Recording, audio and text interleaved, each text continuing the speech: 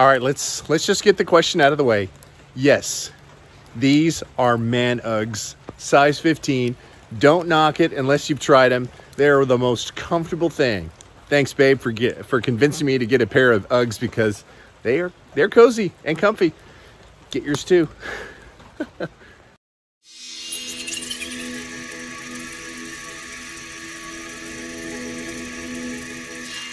Christmas Island. It's on that trip with Ren. Oh my God, I caught a giant trevally that was pushing 100 pounds. So the guides would kind of estimate based off of the girth and size of how much this thing weighed, but it was nearly 100 pounds, and I caught this thing on the fly rod, and it was like nothing else. You know, bonefish are like casting at a jet ski. Well, catching a giant trevally is like hooking onto a freight train that's speeding down the tracks at about 60 miles an hour, and there is just no stopping them. Took it.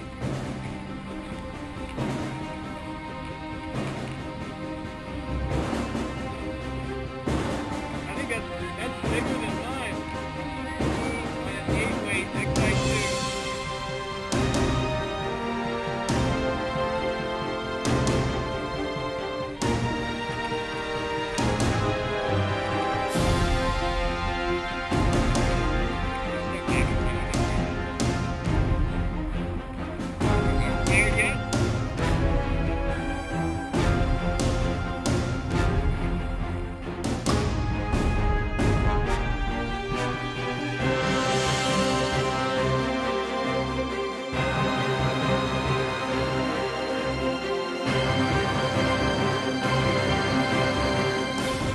I burned out my reel. I had this, actually, you know, I broke my rod on a GT right when I got there on the trip. I don't know if it was a defective rod, but snapped it off. So I had my 8-weight.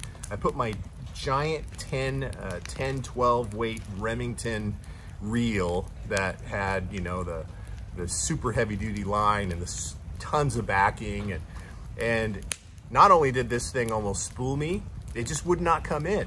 It burnt out the drag. So I had no drag left by the time I was done landing this fish. It was a miracle that I got it in, but it took nearly 40 minutes to land this thing. My arms were tired, I mean, but fish of a lifetime.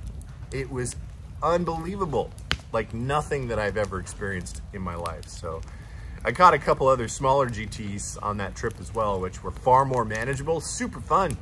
But, you know, after that big initial run, it's like trying to reel in a sheet of plywood sideways. So you can imagine what that's like. They just kind of keep their whole body against you and are just pushing and pushing and pushing. So you're literally having to pull this thing sideways through the water. But it's like, it's just unbelievable. And not only the fishing, I mean, the wildlife there. I bought a GoPro, and I took a picture of these hermit crabs, and it was on Paris, and it was under this mangrove type of tree, and I saw all these hermit crabs kind of scurrying around, so I just stuck my hand underneath there and started taking a bunch of pictures.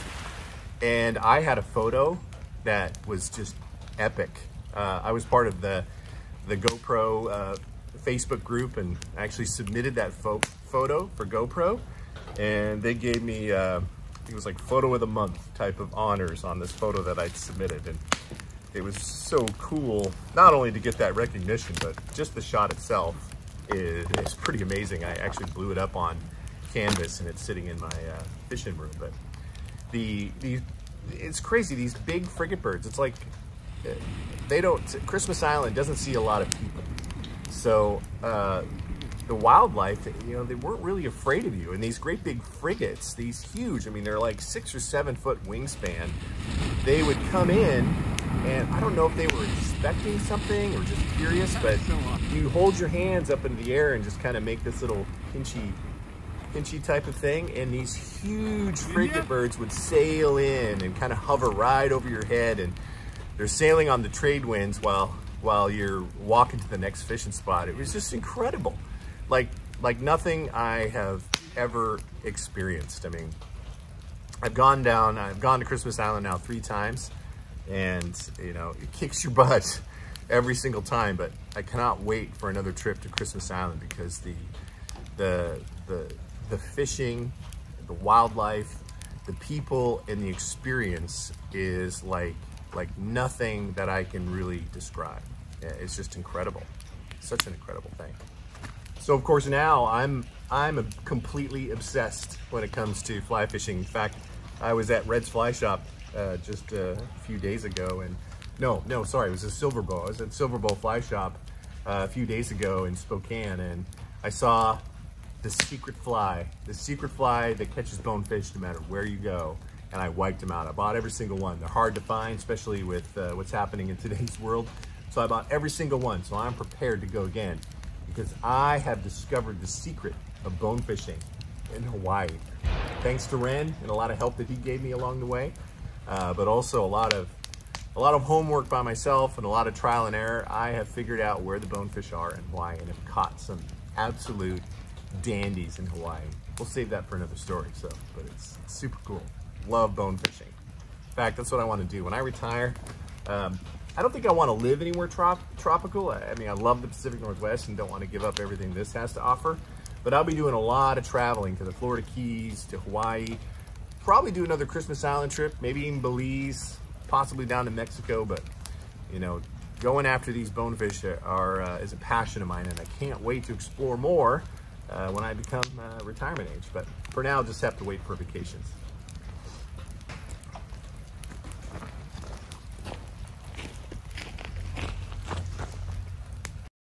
Hey there, I'm Fly Fish Dan, and thanks for tuning in to another episode of Fly Fish Dan. Anyway, if you like videos like this, give me a thumbs up. And if you're new to the channel, consider subscribing. You won't regret it. And consider leaving me a comment and tell me what you think of this video. All right, let's do this. Fish on.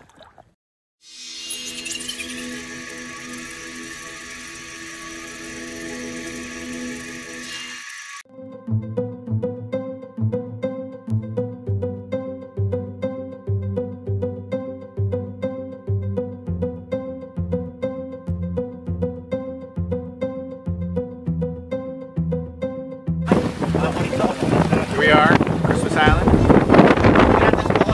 How's it going, Rand? Good. Oh yeah.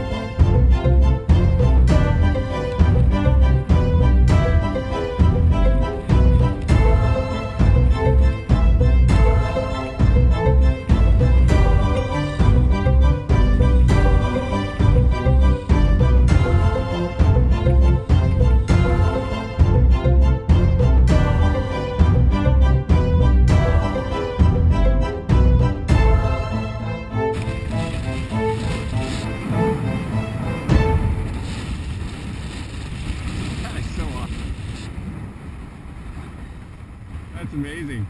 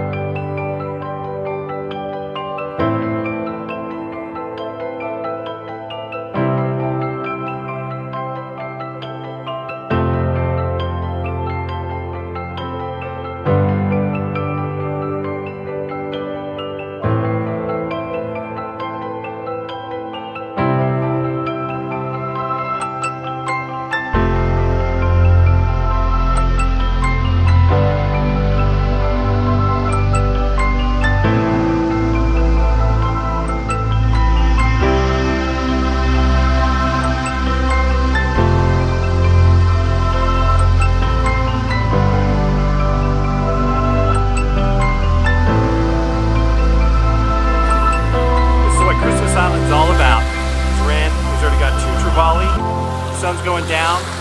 absolutely beautiful out. Got to love this place. Wow, what a picture.